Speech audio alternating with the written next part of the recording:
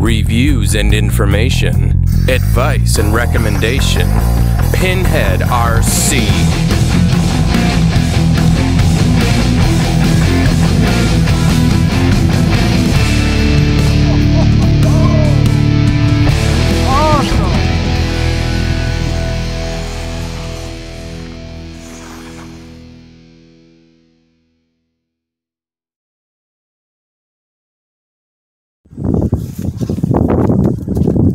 Nobody goes hungry around the waterhole.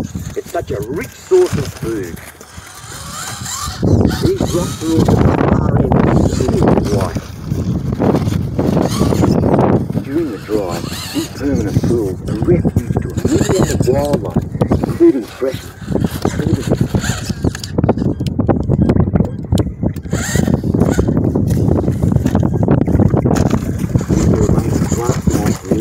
They're yabbies, crayfish, and the freshie that ate them is probably still around.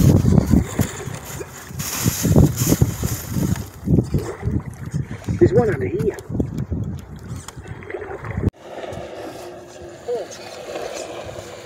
This is an Australian saltwater crocodile, and you've got to be really careful when you're dealing around these huge predators.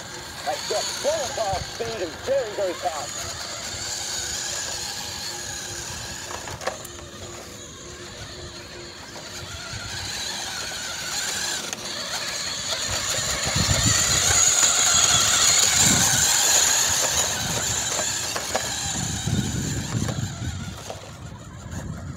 I'm Irwin, and I've been around big saltwater crocodiles all of my life.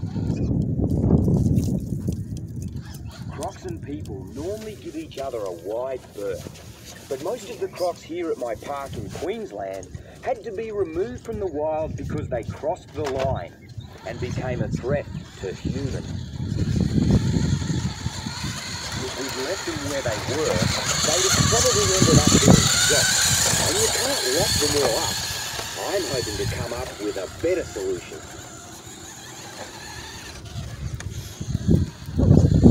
We call this desperado Agro. He's the wildest croc we've got in the park. And right now, he's hungry.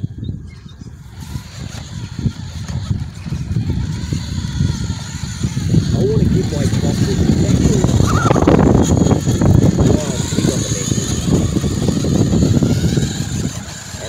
myself as live bait. Watch Agro slip into an ambush position. Right now, I've got no idea of knowing where he'll strike from. He's made himself completely invisible.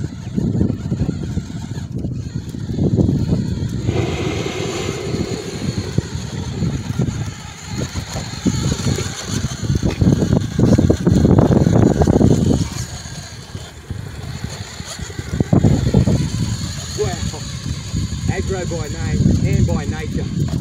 He's a real hungry animal. Feral pig's best food source and very territorial. Got to be really careful when you enter into his territory. Got to play by his rules.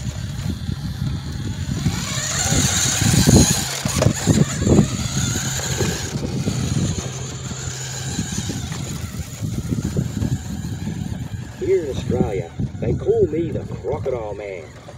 When a croc like Agro starts playing up, I'm often the first one to hear about it. I've just had a call about another problem croc. I want to try a new idea. Crocs like Agro can live for 100 years and they have long memories. I want to see if we can teach them to mend their ways, give them a lesson they'll never forget. If it works, we can leave them where they belong. In the wild. An operation like this takes teamwork. That's where my wife Terry comes in. And Wes, my right-hand man. It's a bit like tying down the Queen Mary. What are you doing? These hands won't fall off, right? But I wouldn't go anywhere without Duggar.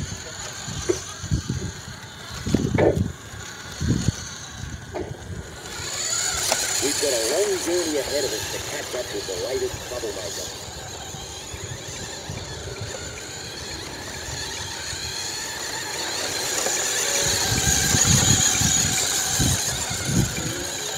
starting point near Brisbane, it's a 3-day drive north into Croc country. Saltwater crocs are found right across the top end of Australia.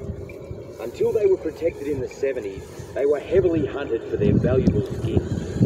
Now populations are recovering, but more and more people are entering crocodile territory, even in the most remote areas, and that means trouble. We're headed for Lakefield National Park, a key area for crocodile conservation.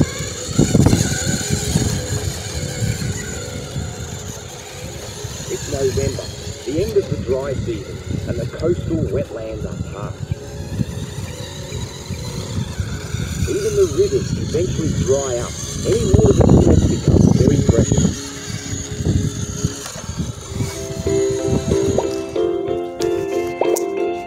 Journey ahead of us to catch up with the latest troublemaker.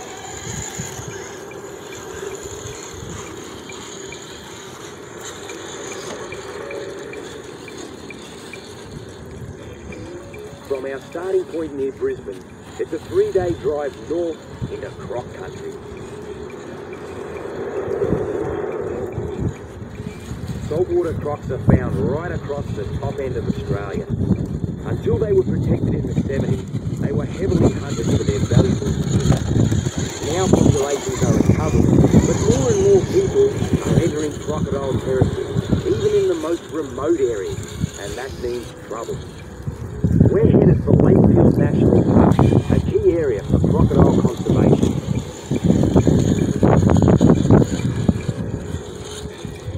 It's November, the end of the dry season, and the coastal wetlands are past.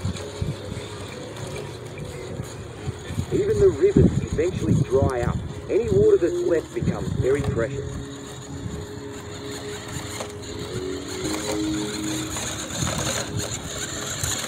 With temperatures over 100 degrees, the best thing to do is while away the day in a shady wallow. Keeping cool is a top priority. Like all reptiles, a croc's body temperature is governed by its surroundings.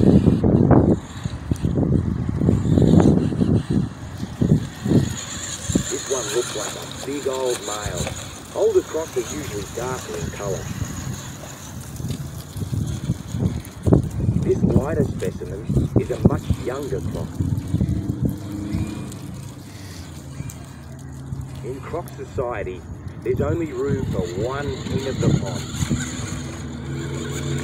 The biggest, strongest male will drive any rivals out of his domain. He's usually the one hassling humans too. But if you take him away, you disrupt the hierarchy of the croc community. Weaker males will fight for his crown and mate with the females, passing on weaker genes.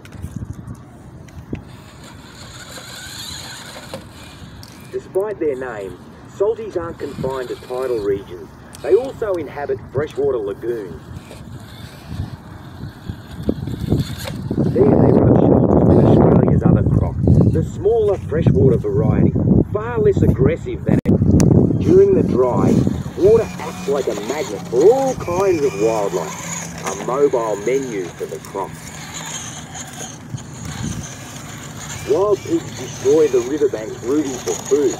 Since being introduced to Australia from Europe, they've become a real pet. All this wildlife attracts human visitors to the waterhole too. It's a favourite spot for campers.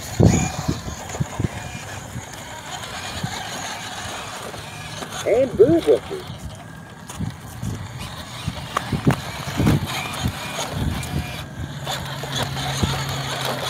In these peaceful surroundings, people tend to forget what could be lurking in the water.